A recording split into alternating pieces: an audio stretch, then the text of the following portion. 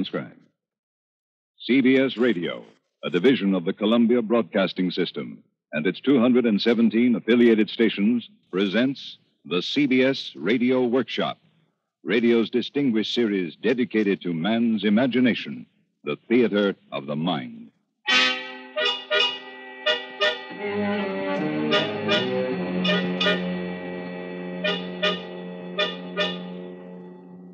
Tonight, from Hollywood, a graphic and dramatic account of one of nature's most terrifying phenomena, storm, from the famous book by George Stewart, adapted and directed by William N. Robeson, with William Conrad as narrator.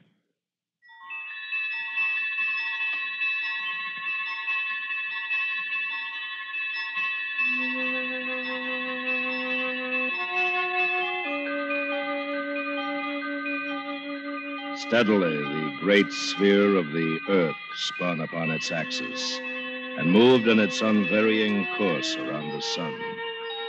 From far-off Venus, a watcher of the skies, if such a one can be imagined to exist, viewed it as a more brilliant planet than any to be seen by us Earthmen.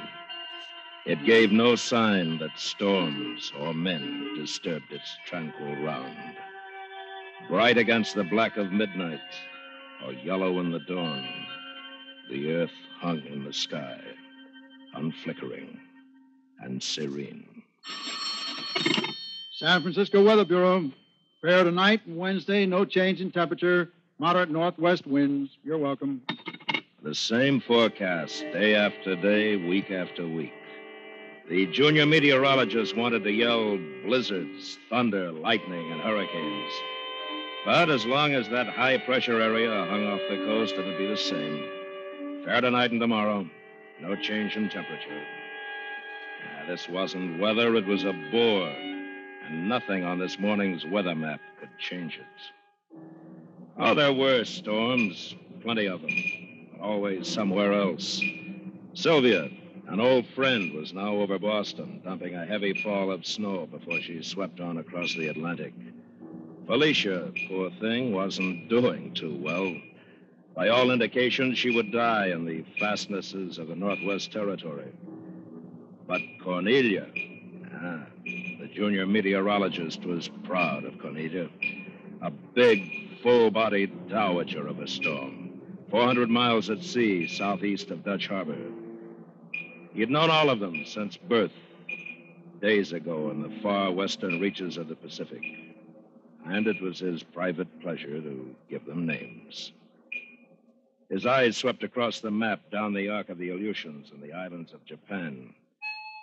And then he saw something he hadn't noticed before. A ship halfway between the weather stations of Haridoyashima and Titijima had reported a barometric pressure of 10-11. Yet by its position, it should have been 10-12.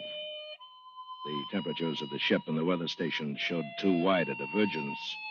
The wind forces in the directions were at variance. Cold air from the tundras of Siberia had met warm air from the coral atolls of the Southern Ocean. So he rerouted a section of the 10-12 isobar, drew a little ellipse like a football around the figure 10-11. Mariah. This one shall be Mariah.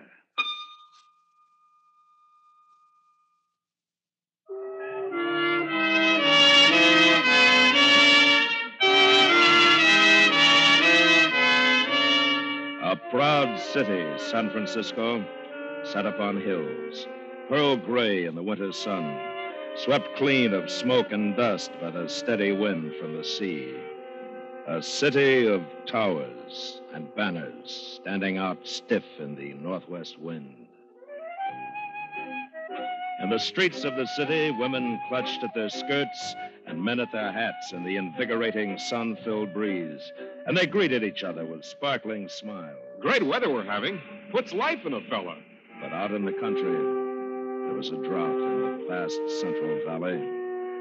The grain and the grasses curled by drought ceased growing. And the well-to-do cattlemen ordered cottonseed meal at the Fresno mills.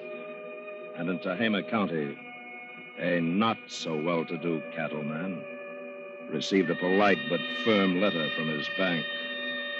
And an hour later, in the barn, they found his body hanging.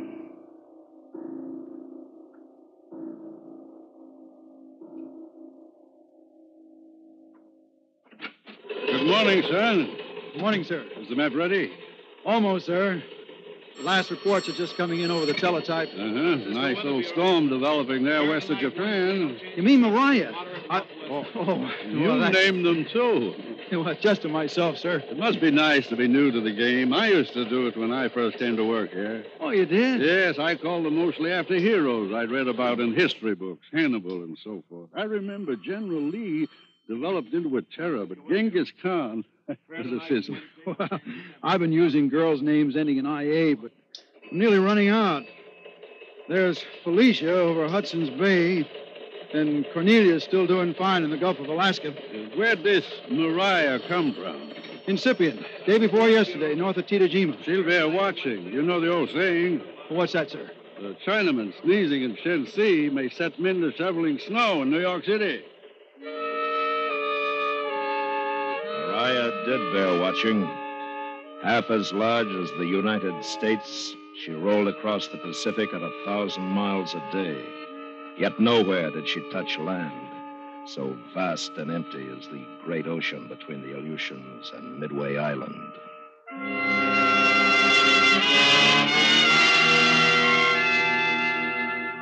All over the top of the world rested unbroken darkness like a cap. Through that polar night, the flow of heat into outer space was like the steady drain of blood from an open wound. As the air thus grew colder and colder, it shrank toward the surface of the earth. Upon every square mile of snow-covered land and frozen sea, the air weighed more heavily with the passing of each sunless hour. Hey, Chief, look at the report from Copper Mine this morning. What about it? 1032, up 9 millibars from yesterday. And Fort Norman, 1035. That polar air mass is going to break out in Canada. Well, maybe yes, maybe no. Well, there's no place else for it to go. And when it does, Mariah won't follow Cornelia and Felicia and the others into the Gulf of Alaska. She'll keep coming straight for the coast. Chief, it's rain in 48 hours and plenty of it. Well, maybe yes, maybe no. I'm sorry, Chief. I guess I got carried away. That's understandable. You haven't seen as many storms come across this map as I have. No, sir. But don't go throwing around any 48-hour guesses. Storms are hussies, at least in this part of the world. I've known lots of them. Storms, that is.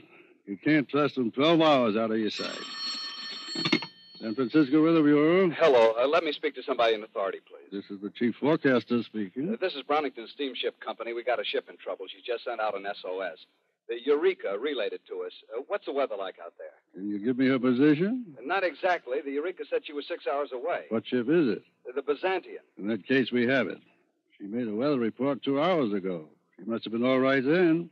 Just a minute, let me check. Well, for heaven's sakes, hurry. It's mostly a local crew. They've got wives and families in the Bay Area. We've got to notify them. I understand. Here we are. From the Byzantium reported she had a 9-point wind. That'll be about 50 miles an hour. But it's going to get worse. In an hour, it'll be blowing a whole gale, 60 miles an hour anyway. For another hour, it'll be even worse than that, with gusts up to 70. It's a hurricane, then, a typhoon. Look here, there's no sense in panicking. It's not a hurricane. It's not a typhoon. It's a storm, a very big storm. Make that clear to your people and to the newspapers. The Byzantium will be through the worst of it in the next 2 hours. After that, it'll fall off. But there'll be lots of wind for 12 hours and a heavy sea after that. I see. Well, isn't there anything you can do about it? I'm afraid not. We report the weather. We don't make it. Yes, of course. Thank you. Thanks very much. Well, son. Sir? Your Mariah's a big girl now. A killer.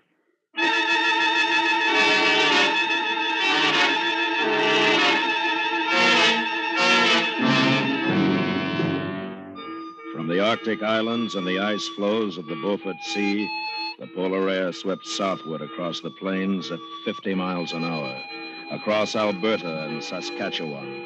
By noon, it engulfed Edmonton. Just before the winter sunset, Saskatoon and Calgary. At midnight, it crossed the border and invaded the United States. By daybreak, it had occupied much of Montana and North Dakota and was advancing on Minnesota, South Dakota, and Wyoming.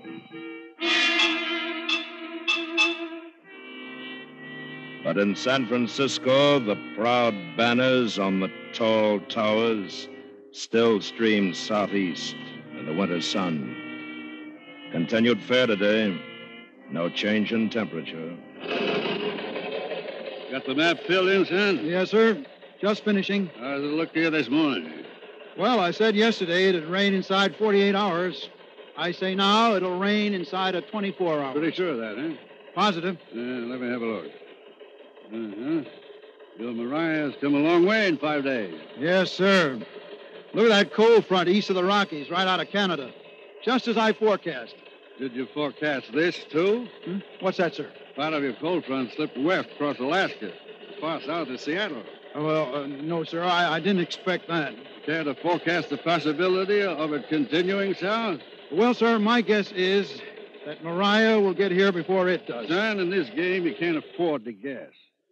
There are a lot of factors on this map that argue against rain. There's this cold front. There's the Pacific High, still has been for weeks. There's Mariah, and nothing's going to stop her. Chief. Yes, Chief. Whitey. Chronicles on the wire. They want the forecast. Tell them I'll have it for them in 10 minutes. You see, son, it's up to me. If I say that one word, rain, the weather forecast won't be in a box at the bottom of the front page. It'll be in boxcar letters in the headlines. That single word will be the biggest news story in California. Thousands of people will change their plans because of it. Hundreds of businesses and industries will adjust to it. And if it doesn't rain... But it's going to. It has to. Would you like to take the responsibility of guaranteeing it? But, sir... On the other hand, if I forecast fair and it rains, that mistake might mean millions of dollars lost and the illness and the death of more people than a man likes to think about. Yes, sir. Of course, it's possible that the Pacific High will hold, and it's possible that the polar air will get here before Mariah does. But it's not probable. And we must forecast probable, not possible weather. Whitey. Yes, Chief. Get on the phone and order up storm warnings on the coast from Point Arena to North Head. Yes, sir. You, son, call the Chronicle and tell them we'll have the complete forecast in 5 minutes, but tell them to set the headlines and get ready. It's rain. Rain. The load dispatcher of power and light was ready for the electric heaters that would be turned on against the chill, and the lights that would burn later in the morning and earlier in the evening. Somewhere in his maze of high and low voltage wires, his powerhouses and his dams, there would be trouble. But he was ready. Rain. The plant superintendent of the telephone company sent some extra men up along US 40 in case things went bad on the pass. Rain. The general manager of the railroad dispatched the assistant divisional engineer and the chief trainmaster to Immigrant Gap and Norton to take charge of track clearance in the pass. For rain on the coast, rain in the valley, rain in the motherlode meant snow on the pass.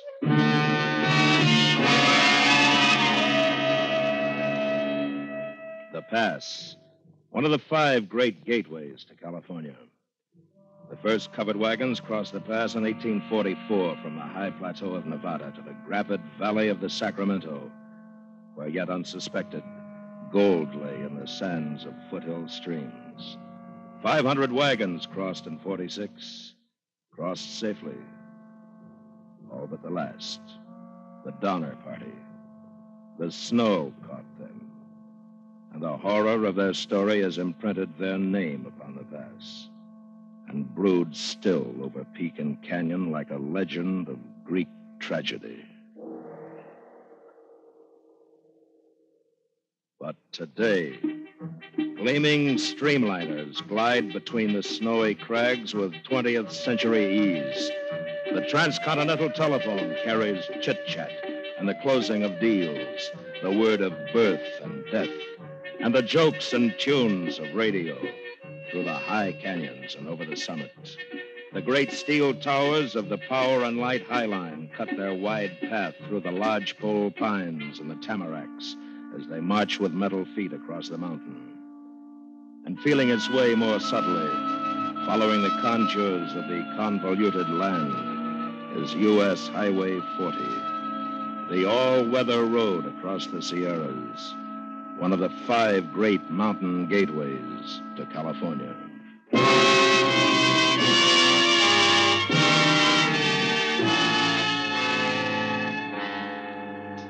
Far out at sea, the crippled freighter Byzantium, her rudder jury-rigged, made for Honolulu in repairs under a sunny sky. She had ridden out the storm, but she had lost her first officer overboard.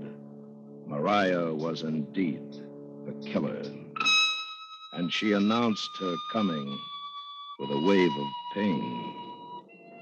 As she moved steadily shoreward, old lumberjack joints grown stiff in the dripping of redwood forests twinged and throbbed. From Cape Disappointment to Point Arguello, overworked mothers winced with headaches. Nerve ends of leg stumps tingled.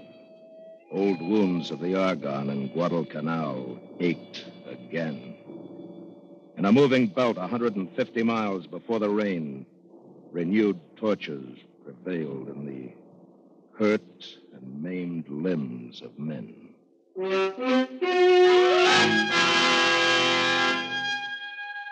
First, so fine was the rain, it was as if the low-lying mist had merely swooped a little lower.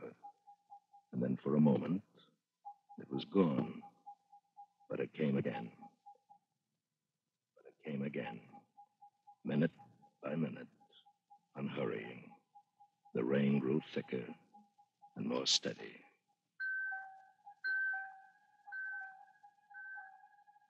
East beyond the Sierras and the Rockies, the river of polar air swept on.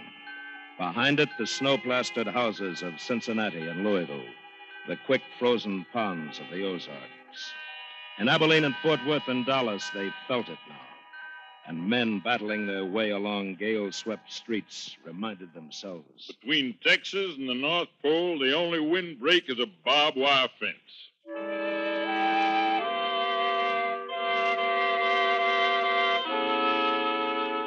Rain will not harm a high-tension line. Snow will build up on it and then fall away of its own weight and bulk. But ice... At the 3,000-foot level in the Sierra, the morning after the storm broke, neither rain nor snow fell from the turgid clouds, but sleet, sheathing the trees in bizarre robes of ice, coating the wires of the power and light's 60-kilovolt line until they were a half-inch thick, an inch, 2 inches, until the weight became more than copper cable could bear.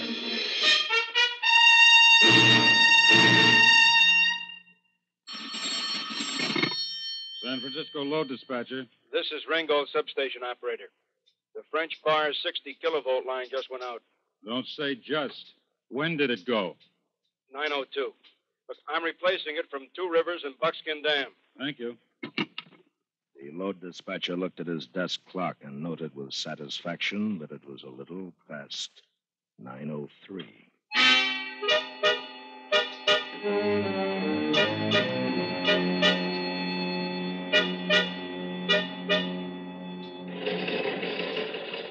I know I'm seeing it, but I just can't believe it. What's that, son? For this morning's map. It just isn't supposed to look like this. Storms should move from west to east between the high-pressure areas of the pole and the Tropic of Cancer. They do, in the textbooks. But it looks like El Maria's trapped. Well, that's what I mean, sir. Trapped between that polar breakthrough over the plains and the one that came in over Alaska. Why, it could go on raining for days. And very well might.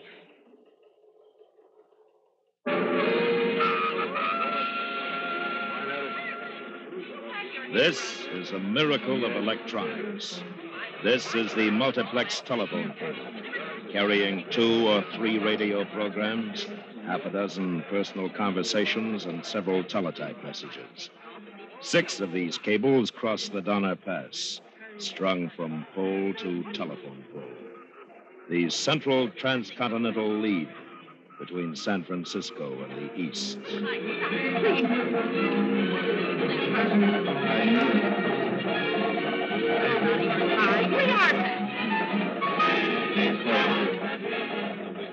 In 1579, the same year Sir Francis Drake landed on the coast of California, a cedar sapling sprouted on the lip of a ravine far up in the Sierra Nevada. It was, however, somewhat insecurely rooted, and in 1789, a half-century before the first immigrant let his wagons down the canyon walls with ropes, a windstorm toppled it. Its trunk has lain athwart the ravine ever since, decaying but little in the high, dry mountain air. But last fall, a chipmunk burrowing beneath it dislodged a pound or so of gravel, and thus disturbed its delicate and ancient balance. And the weight of Mariah's snow finished the job.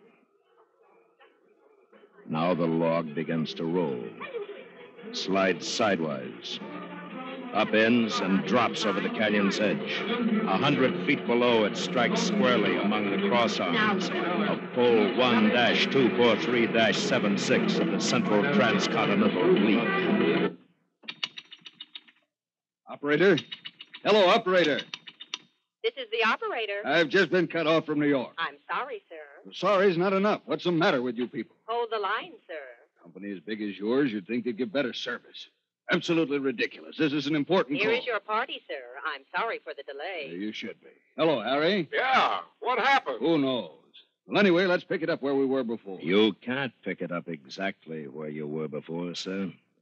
Before, you were talking from San Francisco via Salt Lake, Denver, and Chicago.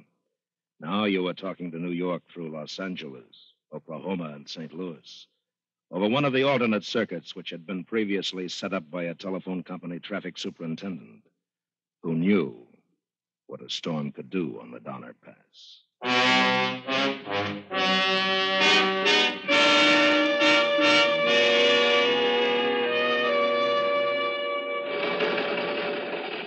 You were right, Chief. Huh?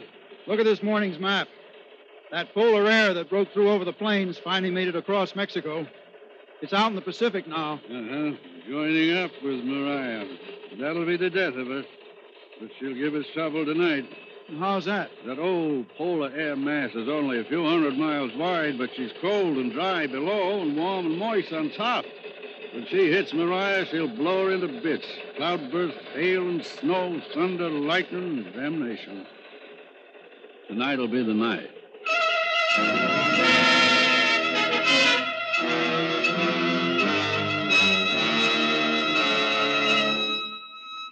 U.S. Highway 40 was still open, but only because the road superintendent and his crew had pushed the flangers and the rotaries around the clock for nearly 72 hours. Now the snow was thicker than ever, and the superintendent standing at the doorway of the maintenance station garage was tired, bone tired. A heavily pounding truck came up grade from the west. A sedan, its headlights clawing the swirling snow, followed. And a few moments later, another. And then something began to bother the super. Something vague. And then he realized what it was. Wally, You! let's get out on the road. What's up? She's blocked somewhere down the pass. Nothing's coming through from the east. She was blocked, all right. At Windy Point, a big truck and trailer was jackknifed across the road, and the drifts were already piling up. 4 cars were lined up grade, their motors running. Idiots. Motors idling, windows closed to keep warm. Wally, tell them to open up before they suffocate. You. I'll take the downgrade side. Anybody hurt here? Nobody hurt but this truck. Never mind the truck. You ran past the chain warnings yourself. If you'd had chains on, you wouldn't be stuck in that drift. Yeah, but look, hey, what am I going to do? Hey, anybody in there? Oh, no. Hey, you! Oh, me? Yeah, you! Where are the people from this car? Oh, them. Yeah, what happened to them? Oh, yeah, old dame and a guy. She was sort of hysterical. She yelled something about we'd all get snowed in and froze like somebody named Donna. Then they start off down the road walking. Hey, you think maybe we ought to start walking like she said, huh? No, you stay where you are. We'll get you out of this. When did they leave? About 5 minutes ago. And that's long enough. Hey, what's the matter up ahead? Road's blocked. You see a couple of people walking down grade? Yes, we wonder. You got chains? Sure, I always got chains. I'm from Colorado. Good, then you must know mountains. Now listen to me, Jack. I'm the road superintendent here. We aren't going to be able to clear the road for a while. Why don't you swing around while you still can go on back down grade after those two people? Well, now, I don't know. You might save a couple of lives. Why, of course we will. There's a joint down at the bottom of the pass where you can get them some coffee. We'll let you know when the road's clear. Well, sure thing. Glad to help. Thanks a lot. You better get going. One of my rotaries is coming up behind you. I had no idea you got so much snow out this Yeah, well, way. we get enough. Shut the window, Emily, and let's get out of here. Hey, Steve! Hey, Peterson! Give me a lift. Hi, boss. What you doing down here? I'll tell you later. Raise the plow, Steve, and get me up the road as fast as you can. Radio hot? As a pistol. Well, let's go. KRDM4 calling KRDO1. KRDM4 calling KRDO1. KRDO1 standing by for KRDM4. Hank, get this. Halt all eastbound cars at the summit. Phone the boys at the lake to stop all westbound cars at the gates. Contact the highway patrol and tell them there's a block at Windy Point. Get a couple of men off the day shift and send them down with a push plow and flanger. We're going to lose the road if we don't work fast. To lose the road was to lose his honor. But that night, as Maria thrashed across the Sierra and her death rose, the superintendent once more held the road. Once more, the storm gave out before his machines did, or his men. Once more, there would come a time and a storm, he reminded himself, when they might not. San Francisco Weather Bureau. Fair today and tomorrow. Moderate northwest winds. Slightly cooler. You're welcome. The junior meteorologist turned back to his map, filling in reports from land stations across half the world and ships spun out upon the great ocean. But soon he let his eyes wander down the Kuril Islands and across the Sea of Japan, where surely a new wave should be forming, a wave which might develop into another great storm, like Maria. But now, no ship happened to be at the proper location to tell him about it.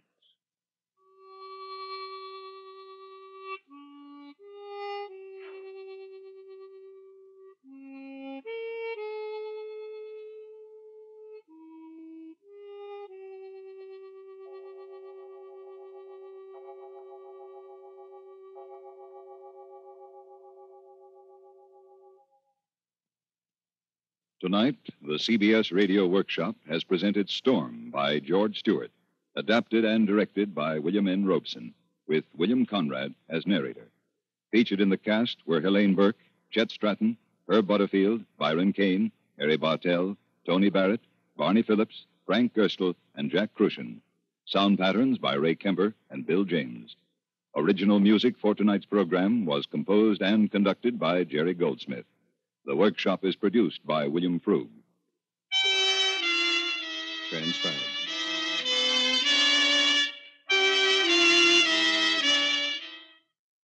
America listens most to the CBS Radio Network.